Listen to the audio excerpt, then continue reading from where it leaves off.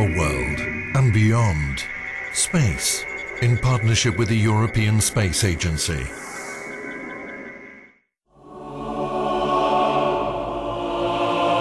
In January 2005, the Huygens probe landed on Titan, the biggest of Saturn's moons. It was the first Earth-borne object to land in the outer solar system.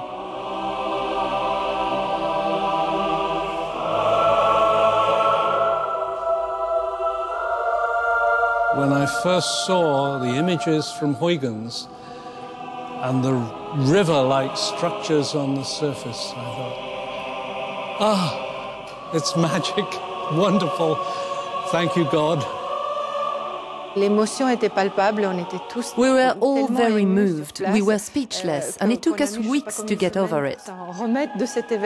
It worked. It worked. We got there.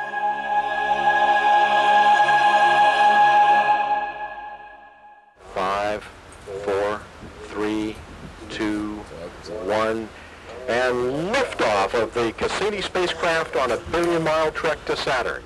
The Odyssey started back in 1997 with the launch of the Cassini-Huygens mission, the most ambitious of its kind. After a 7-year journey, it reached Saturn, where its aim was to investigate in detail the giant gas planet and its moons. Where did the planets come from? How did the planets form? How did they grow? How did they change? And I think the fundamental question is, isn't it strange that we live on a planet? How did we come out of the cosmos? Cassini-Huygens is looking for the answers in Saturn, the second largest planet in the solar system, its rings and its many mysterious moons. 62 have been counted so far.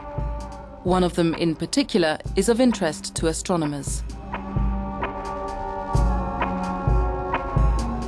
Saturn has the jewel in the crown, namely Titan. Titan is the only moon with an atmosphere, really, that in any way resembles the Earth. It is impossible to see through this atmosphere composed primarily of nitrogen. That's why scientists sent Huygens to investigate. Designed to collect data during its descent, the Huygens probe survived the landing and opened up a whole new world to mankind. We saw landscapes that really resemble what we have on Earth. Huygens landed on a dry riverbed, a dried-out lake. What this picture shows is an important fluvial activity, erosion like on Earth. Pebbles of water ice are carried by this liquid, so what the picture suggests is complete fluvial activity. The liquid on Titan's surface is not water like on Earth, it's methane. There are methane rivers, methane lakes. We have counted more than 1,000 lakes, and sometimes it rains on Titan. It rains methane and sometimes ethane too. The existence of methane means there is a complex organic chemistry, and one of the objectives of this mission is to try to understand how complex this organic chemistry is. Data sent back by Cassini suggests methane is not the only liquid on Titan. Scientists believe the core of this moon is made of rocks and oceans of water mixed with ammonia. Ammonia allows water to stay liquid at very low temperatures. Titan is the only other object in the solar system where we have found this very intense, complex and advanced organic chemistry, the kind that brought life to our planet. The presence of atmosphere often leads scientists to believe there could be life on a planet.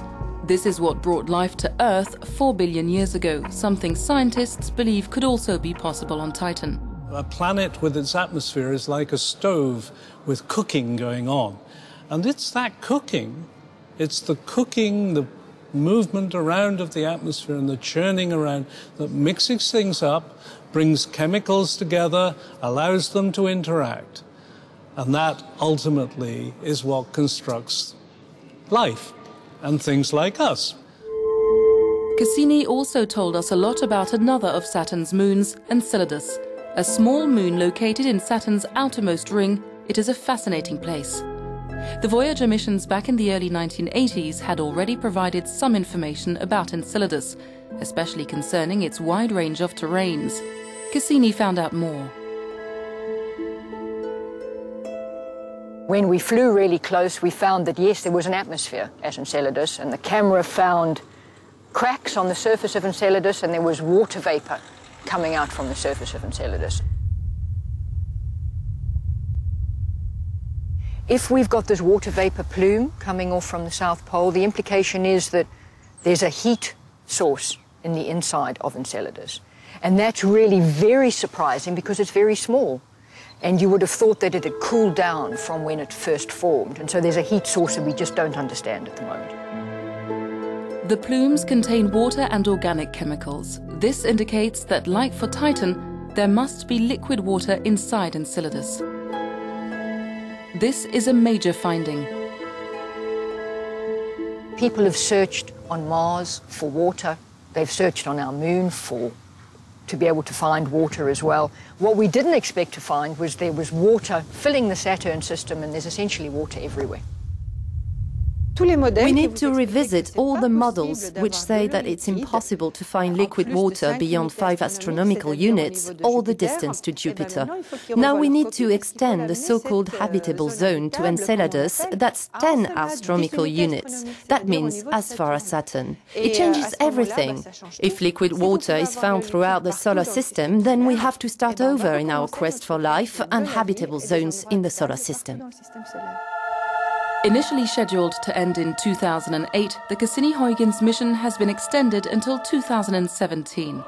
That gives us another 7 years to investigate Saturn, a planet we knew virtually nothing about before. The goal is not only for astronomers to collect more data about the ringed planet, but also for scientists to find out more about the Earth we live on.